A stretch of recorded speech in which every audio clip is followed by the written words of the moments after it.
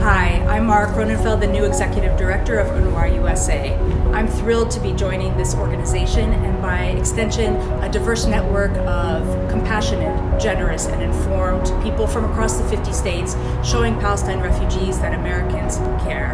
I feel humbled to have been selected to lead this organization at this critical time. I've been engaged in international development in the Middle East region for 20 years.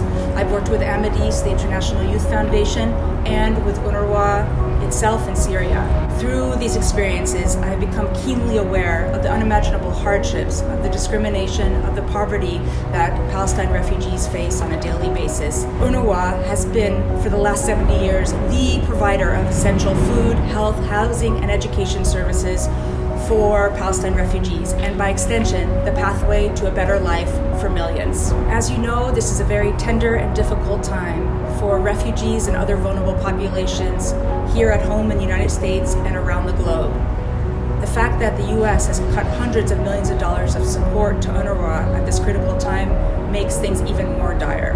This motivates us even more to strengthen America's knowledge of and empathy for the plight of Palestine refugees. We are inspired by these refugees and their determination to live in dignity.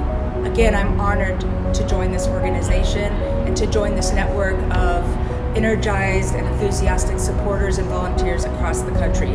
I'm looking forward to connecting with you and learning from each of you as we push forward this important work together. Thank you.